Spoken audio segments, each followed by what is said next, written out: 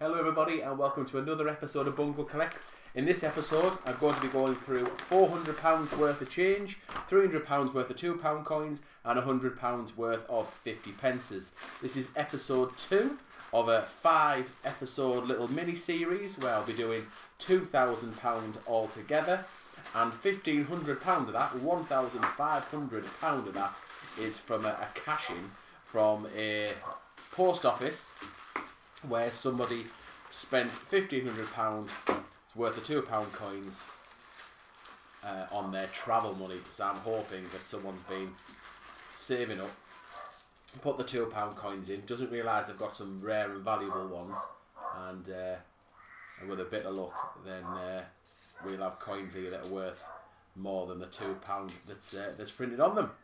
And to make it interesting, I've added £100 each of 50 pences as well, just to add a little bit of spice, because on my solo hunts I seem to have stumbled across a lovely kind of rhythm of doing 50p's and £2 together. Little shout out to the Luck of the Leprechaun there. Ellie and I recently went to Dublin, went to the National Leprechaun Museum. Eddie's joining us for this little mini series, £2,000 mini series, to hopefully bring us some luck. And if you have not seen the first episode, do go back and watch it, because he brought us some luck and he did well. He earned his corn on that episode, and hopefully he'll do the same again. Right, there is the second commemorative of the hunt. That was both from the Shakespeare set. That is tragedies, and that one is for the comedies. And I'm sure we'll get histories to make it a hat-trick of Shakespeare coins, because there is so many of them in circulation at this moment in time. There's a magnanimity coin celebrating 65 years since VE Day. Yeah, so there's loads of Shakespeare coins around, and there's loads around these parts of the northeast as well, so I'm sure we'll find the one with a crown on to make it a hat-trick with a bit of luck. Other than that though, it's a slow start, but no matter, the power of the leprechaun will power through. To be fair, in the first episode excuse me, in the first episode it was all the luck was all in the 50 pences rather than the £2. So anyway, we've got a nice commemorative coin up here. There is a Marconi. There is the hat trick of Shakespeare coins. I'll move that here, I think. So that's all three, and we've also got a Robert Burns in there as well. So that is the plum of the hunt so far. Probably worth £3, so a pound more than its face value. Not in a great condition, though they have been around a little while, these now. 2009, so yeah, 13 years. It's not in bad condition. I'm going to put it there over the B. Oh, you can't see it. Anyway, I know it's over the B as the plum of the hunt so far, but hopefully it will not be the best coin. There'll be more still to come. There's another St. Paul's, so that will only ever be worth £2, I have no doubt, along with this one, which is Charles Dickens, and that's because they're not scarce and the mintage is so high. So that Charles Dickens one with Charles Dickens' face on, that's it's about 8 million of them were minted. Oh, that looks unusual, and it's not unusual. It's commemorative, but it's a beauty. So we have a keeper. We have a coin worth more than £2. Again, not in great nick, but still got to be worth £4 if you ask me. There's a little bit of extra. There's a little bit of extra metal there near that scroll. Or is it just muck? I think it might just be muck actually. Yeah, there's no extra metal on there. But anyway, the Magna Carta. About 1.5 million of them minted. So that is a keeper. I'm just going to zoom out there. I don't need to. And it's certainly the plum of the hunt so far, so we'll put that next to the Robert Burns. So as I was saying, the Charles Dickens, about 8 million of them minted, so plenty in circulation. The St. Paul's there, the one with the St. Paul's Cathedral on. there were, oops, how many was there? Was it 9? 10.5 million, something like that. So yeah, not scarce, not rare, not sought after, and £2 worth. Oh, there's a 1997. On a year you'll see that portrait of the Queen on it, where she's wearing a necklace there, because it changed the year after in 1998. Right, here's a nice coin, 2012, £2 written on it. So this is probably a Charles Dickens, could be a Rio. No, it's a Charles Dickens. I can't remember exactly what a Rio looks like, but the Rio handover was a 2012 coin. So anyway, that would have been nice. There is another St. Paul's. Oops, wrong pile. 3 St. Paul's, 3 of the Charles Dickens. Oh, look at that. 2 in the same bag. Both from the 1999 Rugby World Cup. The first commemorative £2 coin of the bimetallic era. So the £2, these £2 made out of 2 metals. And that was the first time. Oh, there's another one. The first time that anything was commemorated on them, 2 years after the change in 1997. There is the Brunel Arches. So many irons in the fire around the outside of that coin. And that is a dirty fake. Dirty fake. 2011. So the hologram doesn't do any hologramming. The Queen's portrait is offset, and it looks like it's early learning centre money.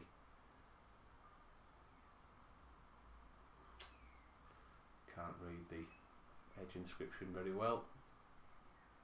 Yep, it's a fake. It's nasty.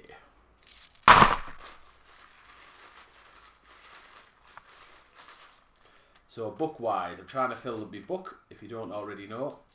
So I have a book which will hopefully, when full, will have every commemorative coin from the £2 and 50p series. And I only need Commonwealth Games Wales to complete the £2 section. So I'm hoping to find one of them.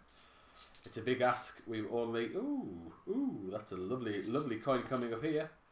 So it's a big ask, asking for the Commonwealth, because they are super scarce. And we've only ever found one Wales in all the years we've been looking for coins. So that is nice. That is the Jersey parishes.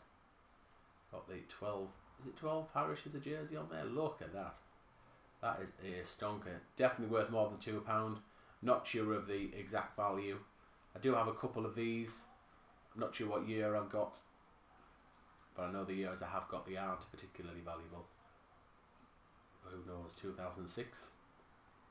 Might be a valuable one. Let me know in the comments if you know how much that is. That's worth, but that will be getting snaffled away into the collection, that's for sure. And we are doing well. 2 bags left to go. So if you were thinking about putting a like on the video, it is worth putting a like on the video just for that coin alone. There is another St. Paul's, 4 of them. And like I say, it's because it's such highly minted. Right, last bag of the £2, and then we will speed straight on to the 50p, and we'll do 10 bags of them to see whether we can find what we need for the book. And I need Kew Gardens, and I need 12 Olympic coins. So hopefully we'll get some Olympics. Right, that's the £2 done with another Charlie boy, Charles Dickens. Right, crack on.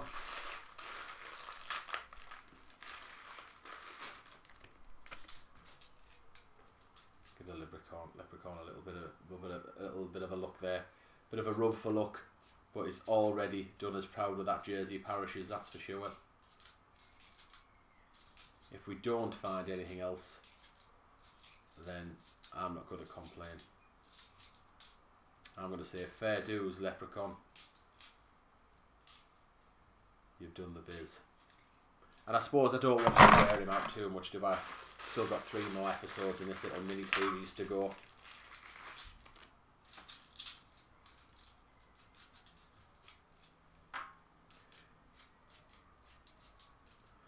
Brexit. Oh, 2 Brexits together.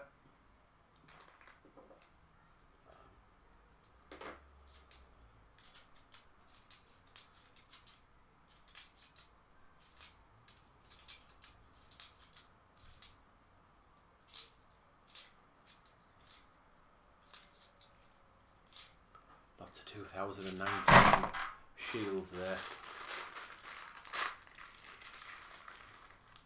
Which is not unusual. So many were minted.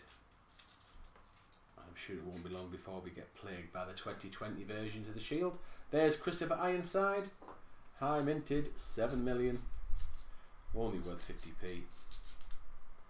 And only really interesting if you haven't got one that you need for your date run, or if your name is Christopher.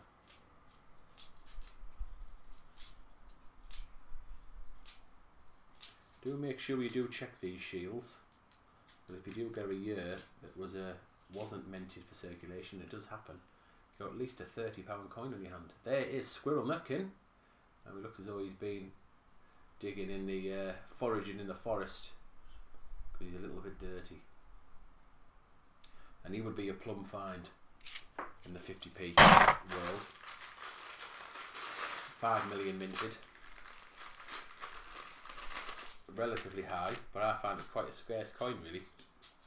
Don't find Squirrel Nutkin very often because I think a lot of people took him out of circulation in 2016 when they started collecting the Beatrix Potter set. That was another Brexit. Well, there's a coin that will not go through the coin machine. How on earth has that got through any kind of automated system? It looks domed. Look at the state of that. That is absolutely wrecked. And the only way you'd want that is if you were collecting a set of coins that were deliberately not in good condition. So you were trying to find a date run of coins that are in the opposite to what you would normally want. You normally want the best possible condition. There's another Brexit. But if you were someone out there who's collecting a date run of coins that aren't in good condition, then that would be a good one for you. There's Dictionaries, super common that one. First time we found it though. There's the Peter Rabbit, I mentioned him earlier. I think it kicked a lot of people off collecting in 2016. And that series of coins.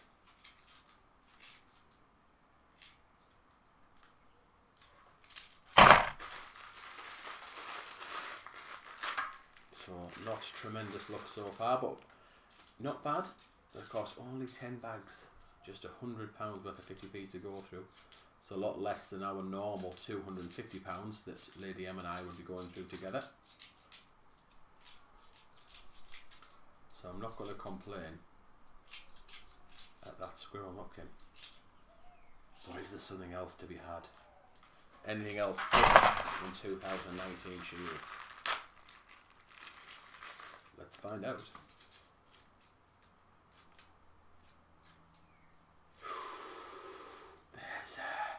There's a 2011. I think what I'll do, I think I'm going to put in there. I'm going to save him for last.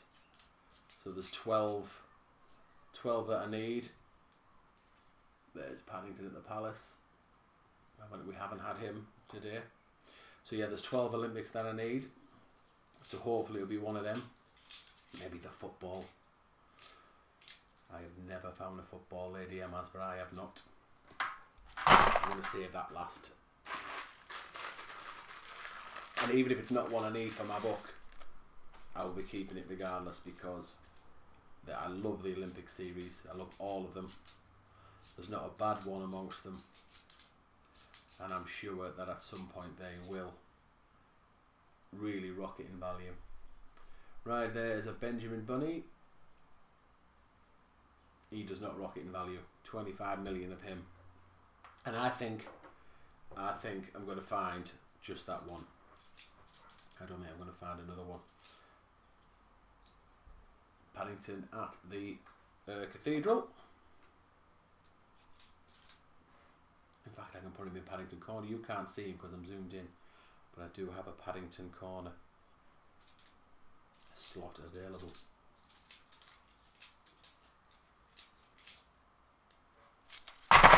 Two bags left to go. So stay tuned for that Olympic.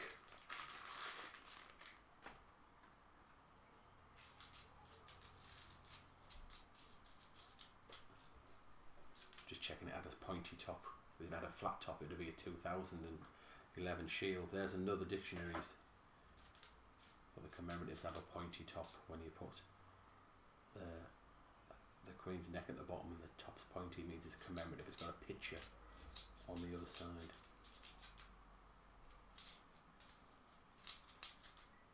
And I cannot wait to flip it over. One bag to go.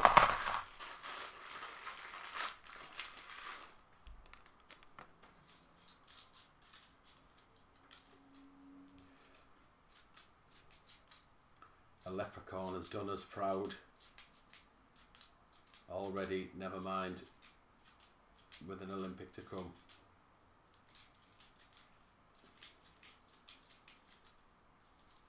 Are we naming the leprechaun? There's the question. Right, let's have a little look-see. Let's have a little feel.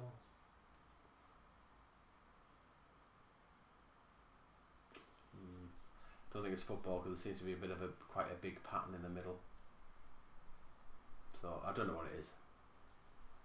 Oh, it's Taekwondo. Shout out to the master, Dan Temple himself, and Master Temple's Treasures, and painting with the master. Do I need Taekwondo for the book? Let me just have a little quick flick through, ladies and gentlemen, boys and girls.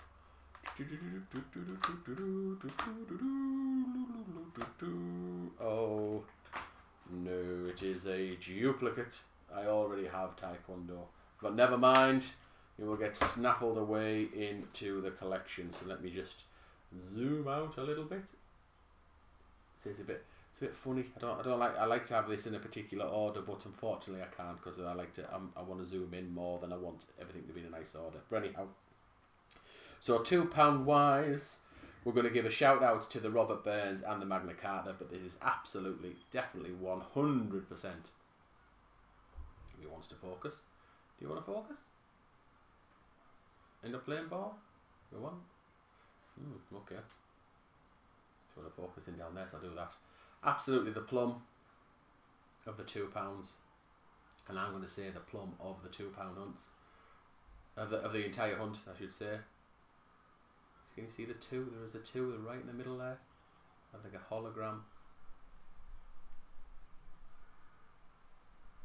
Can you see it? Pound and a 2. Pound sign. I think it is anyway, I can't see it. And that is the plum of the 50p's. Lovely condition. Taekwondo, well, on the obverse anyway. Sorry, on the reverse anyway. The obverse is a little bit, that side's a little bit grubby. It's a little bit grubby. Right, and we're all done. So that was episode 2. Do stay tuned for episode 3. I'm uploading all 5 episodes, one after the other, back to back. And if you're watching this from the future, hello. And do go back and watch the first one. It was worth it. And obviously watch the next one as well. Right, okay. Thank you very much for watching, and I'll see you in the next episode.